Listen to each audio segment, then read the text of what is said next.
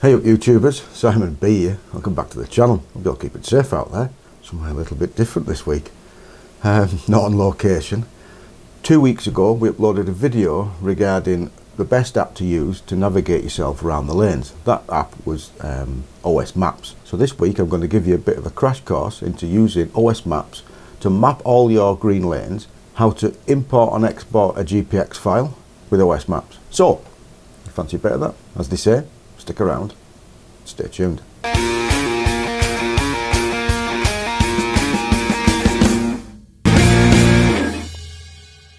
Like and subscribe. So we're using desktop at this precise moment, do a bit of screen recording and show you how it all sort of works together. So what we need to do is open OS Maps, and you've created with this. Now I don't know why it keeps dropping this pin here and do everything and stuff, I don't know. I'd be a premium member to get the 1 in 25, 1 in 50,000, so you've got to pay £20 a year, which we sort of discussed that. So get rid of that and go in the bottom right hand corner, and you want decent looking quality maps. So you can, from that, you can auto zoom it, and as you zoom in and zoom out, it will go from 1 in 50,000 to 1 in 25,000, or you can actually lock it to 1 in 25,000. And it'll just stop there. Auto zoom is okay, so we'll just leave it at that at the moment. Click on the on that and get rid of it. It's basically like if you've ever had paper versions of the OS Maps, but it's on your screen. Zoom in, zoom out, the whole UK. It does it do Ireland? Yeah, it does Northern Ireland. Does it do? I don't think it does Southern Ireland, no.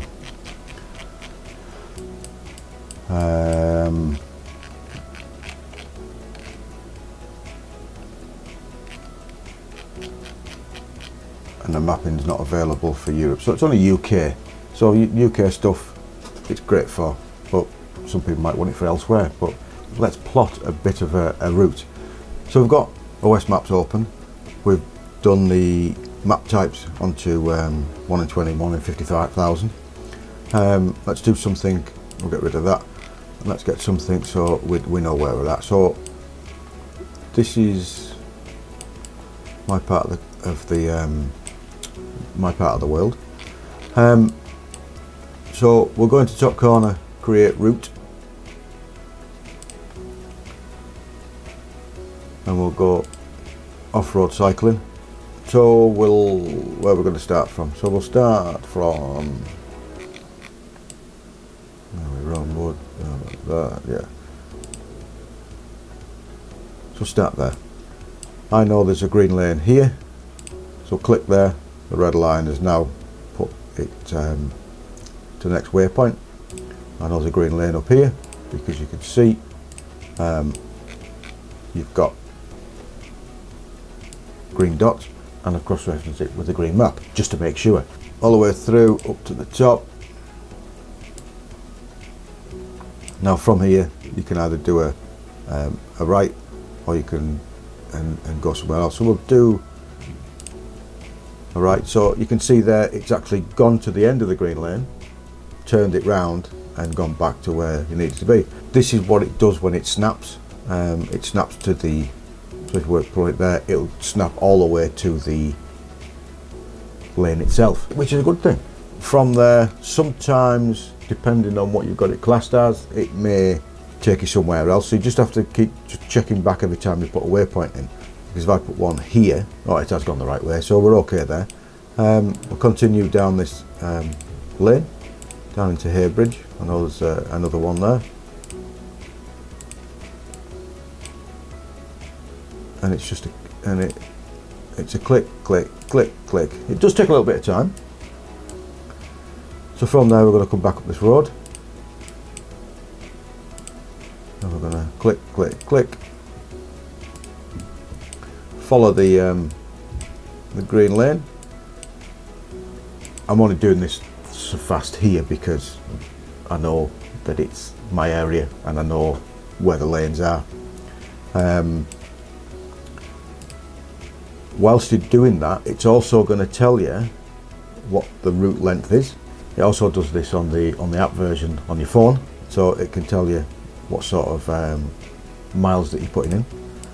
So from there, once I run down there, so it's really simple. It's a little bit time consuming depending on where you're at, and if you don't know where you're going and you're cross-referencing backwards and forwards. See there, it's just gone back on itself there, so you just need to look at places like that. So we'll just undo that and we'll take it back a bit, because if you're doing stuff on a bridleway and you've done something like that, when you come up to somewhere where you think you're going to go straight, it wants to go back on yourself, so it gets a little bit confusing. So just check every time you do, and check which way the route's gone, and it just snaps to road, lane,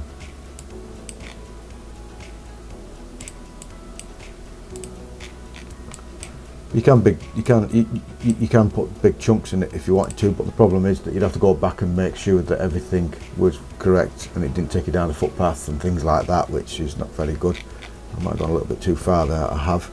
So because we're going to go up this lane just here, so I'll just take that back a bit. And this here is a green lane, all the way up, all the way through. And then from there, what we'll do now, we'll go across on the ferry, and the OS Maps knows there's a link there, so it actually goes straight across it, which is which is quite good, because there's a hatch line, so it knows there's something there, so it does it for you. From there, where are we going here? There's a little bit of a lane up here somewhere.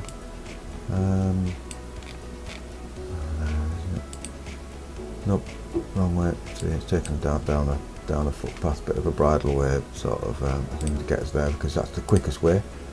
So go past Stores Hall, and we'll go up through, around, and in. So now there's a lane there. Back up the road, up through, another green lane there, another green, oh, taking the wrong way. It's just sometimes when you have to go back on yourself, it should take us, no, it's still taking us, why it's taking us up there, don't know why. There we go. And then you can zoom out, look at it, and see where you've gone and where you're going. Open the thing out, it tells you we've done 20, it's a 20 mile. Then all you do is name, let's call it test 1. From there, you can keep it private, you can share it with anybody that has the link, which you can share the link to them, or you can leave it public. You can actually put a difficult rating on it, say if you're doing footpath, walking, even mountain biking. If you're going to share it, it shows all the elevation of where you're going all the way through. You can click on it, it tells you where all the waypoints are. I'm not really interested in that. And all you do is save it. Your route has been saved. Do you want to continue editing? Click no. So now every time you go into routes, on the desktop version it's routes, save route. On Android it's my route in the red, that's the route that shows you. From that you can modify route.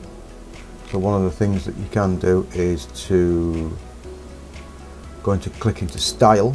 You can change the line thickness, and then you can change the colour of the line. Blue gets a bit annoying. Yellow I can't really see when I've got my certain goggles on. Green can be a bit, I don't know what the best colour is. I'm still trying to find which is the best colour, because there's other colours. I think the red at the moment, you can make it thinner, or as thick as you want, and you can actually make it a bit transparent if you want. Another feature that is quite good with this software, I don't know if it does it in the app version on the phones, but in the bottom corner you've got a 3D fly-through, and what it shows you is in 3D format of exactly where the route is, where it goes. think you can do a speed, can't you? Oh no, you used to be able to. Which is quite good if you're doing a bit of mountain biking. It shows you the places that it goes and the elevation of where it may take you to. And you can slow it down, speed it up. Oh, there's your 2 buttons. There's Grisdale, comes right over the top. Esthwaite Water.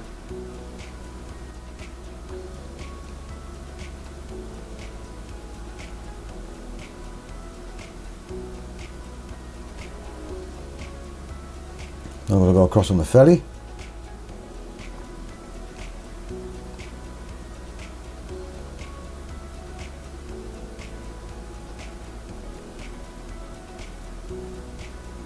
Now you've got it saved in OS Maps, you can do various other things to it. Like I say, you can go into modify it, you can change it, you can lengthen it, you can shorten it, take stuff out. I'm not going to show you how to do that because we're going to be could be for hours. It's a bit of a general overview to get you going, and the more you use it, the better it is. If you want to share it with your friends, export GPX file. That I believe went to downloads. So there's your GPX file. It doesn't show anything. You can send that to your friends, send that to anybody that you want, and they can upload it into their system, or you can share it. We'll come out of that. Or you can share it different ways. Your route can be accessed by anybody that's got a link. Anybody with this link can see. Click yes, and then you can copy the link, you can share it and send it that way, so you don't have to send them the GPX file. So if they've got OS Maps, they can get into it and use it, or you can put it public. Now, a few people have been having issues with this next one. I can't import a GPX route, and I don't understand why. Click on the 3 lines, which is menu, and routes, import GPX file. So you get this up and it comes up import GPX file, choose file. That's my download file on the PC. So there's a couple of GPX files. So if you just click on that and just click open, from there, what a few people I think probably not doing is you need to go down and click upload route. So it imports the GPX file. Success, your route has been saved to my routes. To make changes to this route, go to route details. So all you want to do now is to click check route details, and it brings up the same tab box of the one that you did before.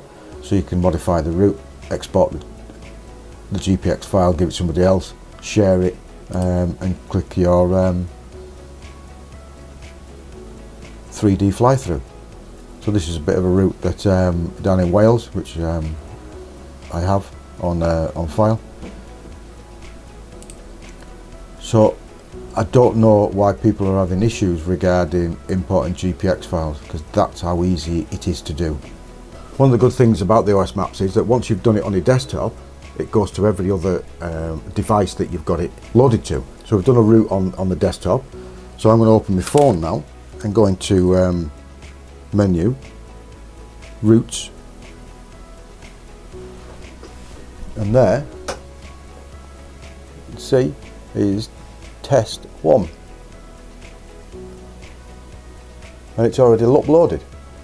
The phone's been connected to the internet and it's already there. You don't have to upload it to every device. The iPhone that I use doesn't have a SIM in it, but it works on the home Wi-Fi, and I can hotspot it to this. So if I do modify something while I'm out, I can change it and upload it to it. And like I say, it's there already. It's great. It's basically the same way to do on your phone as it is to do on the desktop. Should we do something? Should we see if we can capture something and show you how sort of easy it is to do on that as well? Yeah, let's do that, shall we? I'll do it the crude way.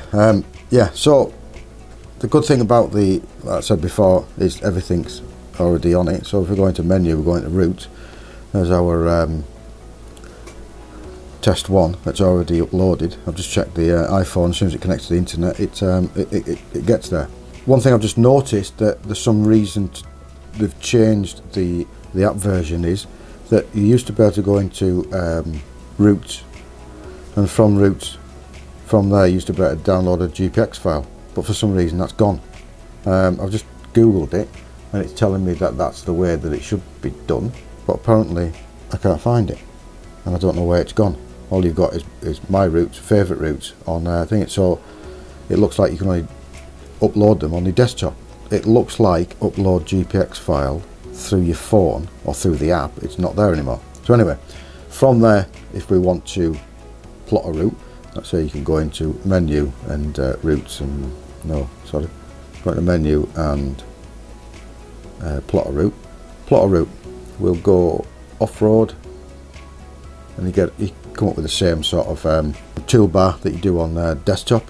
Where are we? Let's go down here somewhere. So we're already in on the bottom there, which is in premium, and you can only get them sort of stuff if you're on premium, which is the one in 25,000, one in 50,000, as we said before. So as it's saying at the bottom there, tap on screen to start plotting, and there's a green lane up here, and it just does the same as what you would do on the desktop, and it's just a tap, a click, and it snaps to line all the way through and allows you to do exactly what you do on the desktop, but it's just sometimes a little bit fiddly. If you know where you're sort of going, you can get it quite, you can plot your route quite quick. You can undo the last as the same before. Whilst you're doing it, you can click on your style and you can click on the colours, exactly the same. Click on the red, save route here, test X, save route. You can do the same regarding save it to people, save it for everybody, let everybody have a look at it. The route tells you 3.4 mile, and if you go to your saved, there it is, test X, and it's already uploaded to your desktop. And then if I go to the iPhone, which is already connected to the internet, the Wi-Fi, it's there already. It's alright, isn't it? Yeah, so that's probably one of the reasons why some of you out there are having problems with importing GPX files up into the app version of the OS maps. That has been taken away. I've no idea why. I'm going to get in touch with, I've just found that out. I'm going to get in touch with OS and find out why they've done that, because it was there before, because a lot of stuff I've downloaded from on the internet on my phone and uploaded it to it. So I don't know why that version's gone. So, but possibly if you're on your phone and open the OS maps in the Google browser, you might better do it that way. I'll have a look, see if that can be done. If it can, I'll put some down in the comments or something like that, but I'll look at that later. So that's how to use the OS maps, of how to plot your stuff.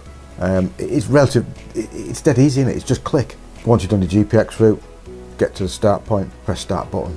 Dead easy, as we showed in the last video that we did, of how it uses and how it follows. Highlight the red cross and everything should be okay. So thanks for watching it to the end. Hope that was some interest to you. If it was, don't forget, give us a big thumbs up. Thank you very much. Any questions, anything you'd like to ask, drop something in the comments. If I can answer it, I'll answer it. If I can't, I'll say I can't. I don't know everything. Thanks for watching it to the end. People say spring's round the corner. This is beginning, what date is it? We did this on the 11th of February. But if you are riding out there, ride safe, be safe, keep safe, and as they say, I'll see you soon.